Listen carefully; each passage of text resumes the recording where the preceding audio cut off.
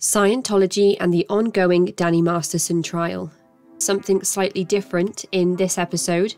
I'm going to be bringing you highlights from the Danny Masterson trial so far. We are on day 6 today with Tony Ortega from the underground bunker bringing us live updates from the media pool. Trigger warning, this segment does come with details of sexual assault and violent imagery, so please pursue with caution and discretion. Hello listeners, and welcome to today's segment of Cult News. I'm your speaker Casey. If you find this information helpful or interesting, please consider hitting the like button and subscribing to the YouTube channel for updates. And if you want to support the podcast, you can find me on patreon.com/thecultvault. And now on to today's news. Danny Masterson, the Hollywood actor of That 70s Show fame, is currently on trial for forcibly raping 3 women between the years of 2001 and 2003. Masterson's long-time allegiance to the Church of Scientology has shown an intrinsic pairing of both since Masterson was first charged. And although the 3 Jane Does, who are Masterson's accusers, have had to wait many years for the trial, being allegedly subjected to Scientology's scaremongering tactics of stalking and such in between, the trial is in full swing and moving along quickly. Tony Ortega of the underground bunker, who has been reporting on Scientology since 1995 and, along with his media pass, has access to the trial. He has been sending full updates in real time to those subscribed to his mailing list. By October 18th, just 5 days into the trial, Danny Masterson had arrived with his wife Bijou Phillips. A few others of notability were present in the stands in support of Masterson. And then Judge Olmedo asks if either side have any issues with any of the jury members. Defense attorney for Masterson, Goldstein, identifies several jurors who will not be able to give Masterson a fair trial because they have either been victims of previous sexual assaults, or they have seen the Leah Remini documentary Scientology in the Aftermath, or in some cases, they've seen both. According to the attorneys back and fro within the finalising of jury selection, one of the Jane Does appears in the finale episode of the series. Goldstein argues that none of these jurors will be able to act without bias. Each juror was then asked if they could be impartial and unbiased. Some answered yes and some answered no. By the end, 7 jurors were sworn in, 5 women and 2 men. And then the courthouse were on break. Quite a lot to process, but before the day was out, there was a live report from the courtroom from Tony Ortega, who proceeded to send details of opening statements, which included Deputy DA Reinhold Mueller for the People outlining the details of the case and what the jury can expect from the trial. Daniel Masterson is on trial for the forcible rape of Jane Doe 1, Jane Doe 2, and Jane Doe 3. Mueller speaks of how Jane Doe 1 grew up in Los Angeles and graduated from a Scientology-based school named the Delphi Academy. She was a second-generation Scientologist and grew up with a tight-knit group of friends within the religion, which is how she became acquainted with Masterson in the late 1990s. Masterson is second-generation too, according to the report. JD1's best friend, Bree Schaefer, who also happened to be a Scientologist and Masterson's personal assistant, is key to JD1's story. The report is very detailed and goes into the events that unfolded in September 2002. That, in essence, includes information that JD1 was supposed to meet Schaefer one evening, but Masterson showed up instead, explaining that Schaefer had been involved in some kind of fight and that JD1 should go back to his house with him and meet Schaefer in the morning to catch a flight.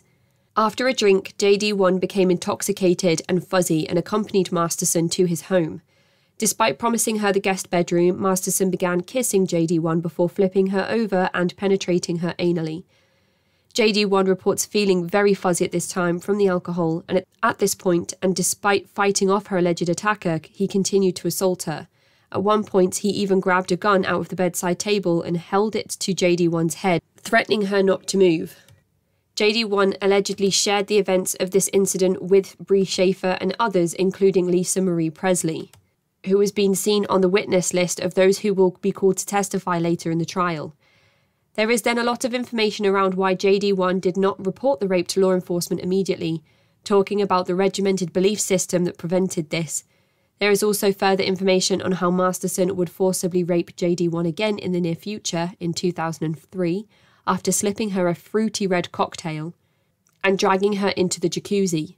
Amongst this account are details of Masterson shoving his fingers down JD1's throat to make her vomit, putting her in the shower as JD1 struggled to walk through intoxication, and then penetrating her vaginally despite her attempts to fight him off. 48 hours later, her family noticed bruises and asked what has happened.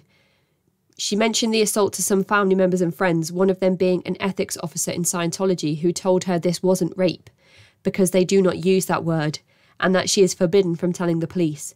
This is considered in the religion as a high crime, and if reported could result in JD1 being labelled a suppressive person, essentially shunned from everyone and everything that she has ever known. In 2004, she did go to law enforcement, but nothing was followed up until 2016, when she was contacted by law enforcement and informed that other victims had come forward. There is then information on JD3's conversion to Scientology after meeting Masterson, when his friends crashed a party of hers. They were soon dating, but by November 2001, Masterson had become increasingly controlling and sexually aggressive. JD3 would allegedly wake up at times and often find Masterson on top of her, assaulting her. She describes trying to fight him off but being pinned down. Despite Masterson having some sort of no hair touching, no face touching rule, JD3 did what she thought was her only option and began pulling on Masterson's hair. This caused Masterson to strike JD3 across the face before spitting on her and telling her that she was white trash. JD3 reports other incidents of sexual assault from Danny Masterson and then reports it to the Celebrity Centre. Her ethics officer, Miranda Scoggins, and her husband, Chris Scoggins, begin to tell JD3 that it couldn't have been rape because she was 2D, which means second dynamic, a spouse or a partner. Soon the defence calls for objection for the third time and Judge Olmedo calls for a sidebar. After a while, Mueller begins again, stating that JD3 believed the gaslighting tactics used on her by the Scoggins, that perhaps she caused this, that she trusted the church. Many years later, JD3 would tell her husband, who would inform her that this was in fact rape. Her incidents occurred between October to December 2003. In 2016, she finally came forward and made an incident report to law enforcement. JD2 became a Scientologist at age 16 after her mother introduced her to the church. She would see Masterson at various gatherings, and her incidents occurred between October to December 2003. At a gathering, Masterson was staring intently at JD2 before insisting on taking her number. A few days later, he began calling her, encouraging her to come over. JD2 agreed on the conditions that they did not get in the jacuzzi or have sex. Maybe a glass of wine and some kissing, but that would be it. After arriving at Masterson's home and having a glass of wine, she began to feel very drunk. Masterson began insisting that she gets in the jacuzzi, but JD refused, saying she didn't bring a bathing suit. After becoming very fuzzy, they ended up in Masterson's shower, who was now becoming very aggressive. Masterson began touching her groin. JD2 refused, but then soon he was penetrating her vaginally. He flipped her over and began penetrating her so aggressively it made her throw up in her mouth. Mueller ends his opening statements on how he thinks the jury will find Daniel Masterson guilty of forcible rape on all 3 counts. Philip Cohen for the defence then commences opening statements, detailing that Mueller has explained what the evidence will show, but goes on to say how there is a pattern of behaviour between all 3 accusers, who were each told not to discuss the case with other victims, but that each of them have actually done so, contaminating the case. The opening statement then includes information that JD1 had told the LA Police Department that consensual sex had happened between the 2 of them, and that she made no initial mention of a gun until later, and goes on to detail that JD2 and JD3 similarly have included things in statements that appear to be fabricated or added later on. The jury then break for lunch, and after this the defence concludes its opening statements before JD1 is called to the stand. During this segment, JD1 retells in grueling detail much of what was outlined in the opening statements by Mueller, with lots of objections from the defence team. JD1 goes on to say the line, fraternising with the enemy, which causes the trial to erupt in some sort of frenzy, with the defence calling for a mistrial due to the involvement of Scientology in this case, in the opening statements and now in the statements of Jane Doe. There is more detail in this, as you can see, but here is where I will wrap up Cult News 10 with an aim to bring you more information tomorrow, as well as other stories in the Cultiverse.